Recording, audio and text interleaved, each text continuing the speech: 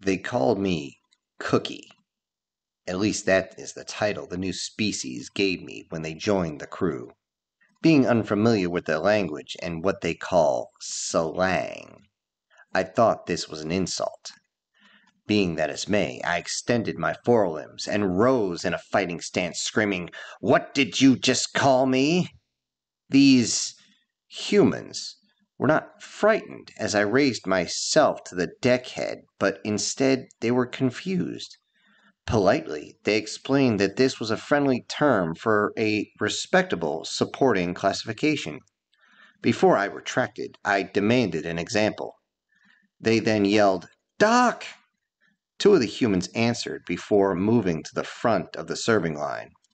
Using a translator, I could read the names on their uniforms. Neither of them were named Doc. The medics Borrego and Peterson explained the situation and the names and associations. Lowering myself, I had to explain that in my language, what humans call the aggressive K is associated with insults and expletives. They looked at each other again and laughed before saying, "You haven't heard anything yet." The human soldiers began to move through the line as I asked if they were carnivorous or not. They shocked me by saying they were omnivorous. With that, I had no idea what to do. How do I, or my staff, prepare a meal for a species that eats anything? Perhaps they saw the confusion in my antennae and told me not to worry. As long as the meat is cooked and the rest isn't rotten, they'll eat it, emphasizing their point by saying, "We're grunts after all." The issue was that all that we served was raw meat for the carnivorous personnel and leafy greens for herbivores. I thought the humans would be angry and not having anything to eat. To my shock, they ate it all. While they consumed their meal, they started asking for things like sodium chloride and something called pepper, and other items we barely had any stock of. I would have put in a request for some of these items as they seemed to be in high demand. To my shock, the humans were soon able to produce some of these items within just a few days, though in very small quantities. How they did this, I am uncertain. Whatever I inquire, I would always get the response of, "Don't worry about it," with a direct stare into my two primary eyes. When we pulled into our first port after that, I was very disappointed in the log pack I received. Most of the additional items I had requested were denied. Being a warship about to go on deep patrol, many of the areas would be filled to capacity with standard food, not only the cold storage, the cabinets, the pantries, but also under the floors and stacked up any place it can be stored at all. The humans were not surprised by this at all and aided with this storage. With seemingly practiced precision, they were able to store even more food than we believed even possible. Amazed with the amount of extra room, I requested a few luxury items that I heard the humans enjoy, yet, after reading the ingredients, the thought of it made me actually ill. Once underway, I began to apologize to the crew about the lack of condiments, as they call it, for their food rations. Surprising the entire staff, the humans had managed to procure a large quantity of what they desired. As they seasoned their food to give it more taste, they seemed to enjoy their meals much more thoroughly. The aroma of many of these seasonings was pleasant, to say the least.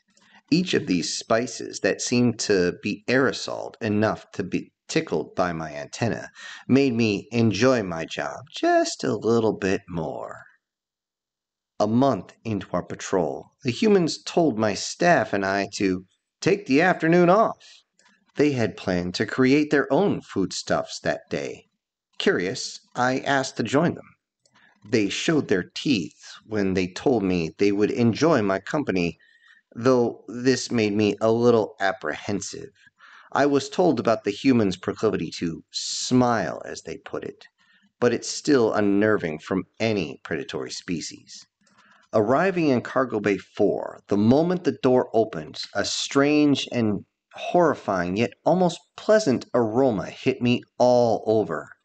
This strange gathering had almost every human on board attending, along with a few other species, mostly the humanoid staff, but there were also insectoids like myself, and a surprisingly high number of reptilians and avians. Approaching the dock, I found out what was making that smell, that aroma. Somehow, the humans had found a way to heat up a flat metal surface and were using something like this to cauterize the meat. It was no wonder that the smell made me flinch. On my planet, if there is the smell of burning flesh, someone is on fire. The humans told me that such an event is called a barbecue, and it is a common social event on their planet. Though different regions have their own adaptations for this practice, the main concept is the same. Bring a group together for recreation over freshly prepared foods. Being a carnivorous species myself, I was interested in the food, which there was a lot of it. Not only that, but the amount of additives, toppings, condiments, or whatever you want to call them was impressive, to say the least. After a short time, one of the humans yelled out that the meat had been finished in its preparations. Everyone lined up, and I followed them to the burned meats. Many different items had been covered in a strange, red, viscous set of fluids.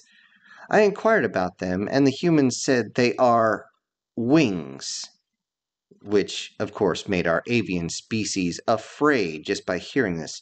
Yet they still wished to attempt eating the human food. I was told to go easy, as my palate may not be adequately prepared for the flavors. Nearly scoffing in his face at the implication, I began to tear a piece away of the way the humans did. In all my time, I had never tasted meat like this ever. Each serving, I would try a different addition to the, what do they call this? The burger, or they had something called a hot dog or a brat I was eating. The humans told me to try the seasoning before I placed it on the meat, but I didn't really give a care as I was enjoying it too much. That is, until I tried the wings. Not caring for the bones, as my mandible could crush them easily, I began to consume the ones with the dark blood on them. What I originally believed to be blood was actually a sauce that danced inside my palate. I was so enthralled eating these spices with its flavorful sauce that I did not see that I had ended up piercing an orange one with my forward claw and put it into my forward orifice without a thought. The humans began to show fear and concern that I didn't understand at first. A few moments later, I understood. As though my entire maw, all the way down my gullet, had been set ablaze, while many of the humans seemed to revel in my sudden agony as I desperately tried to breathe without feeling as though my exoskeleton was becoming the edges of a blast furnace. Though this was only a few moments, these moments seemed to last for hours before a few humans ran over to me holding containers of a strange white substance. They started yelling at me to consume it, and when I motioned to them to keep it away, they yelled, "Either drink it or we will drive it down your throat, your choice." It was at this point I noticed the humans' reactions of laughter had been replaced by concern, as I had been on the ground actually clawing at my throat. Grasping the container, I poured the white substance into my mouth and proceeded to drink. It was not pleasant, but within moments the fire in my body began to subside slowly. The doc stayed with me until I was able to talk without pain. I asked, "What did I ingest?" Doc replied, We call them hot wings. A poultry product covered in a sauce loaded with capsaicin. Capsaicin? That is a controlled substance. And you place it on your food? Why? Another human with hot sauce all over his lower face looked over and said, Because it's yummy. Something that dangerous should not be on board the ship, let alone in foodstuffs. The human with sauce on his face looked over and said, We did warn you, didn't we? Wiping his mouth with a strange cloth. We told you to go easy, and before we could stop you, you shoved a large wing into your face. Realizing my mistake, I apologized and left to go to my quarters. Two other humans walked aside me to make sure I got back all right. Before they left me, they offered to cover my shift on the next rotation. I believe they were just being generous, yet I was awoken by my internal structure about 2 hours later. Bolting to the head, I remained there for the rest of the day in complete agony. Surprisingly, the command never scolded me. Guess the humans were true to their word and they covered down on my shift. Yet I was still agitated that they had not warned me about the consequences of consuming that much capsaicin. This patrol would last approximately 420 Earth days before we would be able to return. Towards the end, most of the crew were so bored that they had begun performing physical activity, or what they call exercise, multiple times a day. Looking at how defined and dense with muscular fiber the humans became because this made me glad I had a surprise for them. When they had helped in stocking the ship, I started looking into old Earth customs.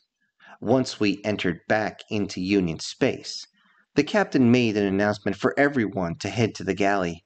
There, each of the crew were treated with 2 scoops of a frozen lactate they called ice cream. The thought of eating it still made me nauseous, and I figured they would be eating it while hiding in a closet so no one saw them.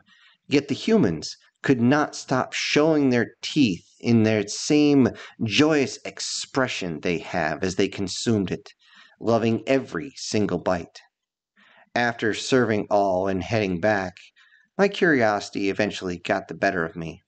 Since the humans enjoyed the frozen confection so much, I put the smallest bit on my foreclaw and took a sample.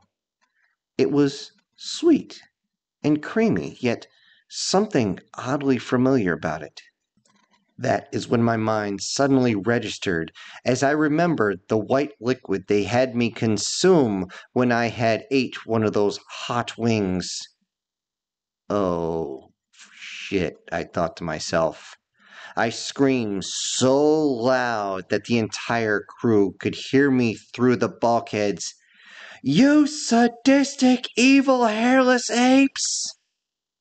As I tried desperately to keep my bile from shooting out my orifices in sheer disgust of what I had just actually consumed in large quantities, I heard something else coming through the bulkhead. Something I'll never forget. The humans laughing. Hello everybody, this is Syntext. I hope you enjoyed tonight's story. Before I go, I'd like to send out a couple thanks. One to the inspiration for this story. That would be Tekkaman Rage came up with this idea, and I filled in the blanks. And I need to send out another thanks to SS Demon for a previous story with the human shields. I also have to send out a big super thanks to the Sir. Thank you so much for supporting the channel. To everyone else, have a good day. This is Syntext, ejecting.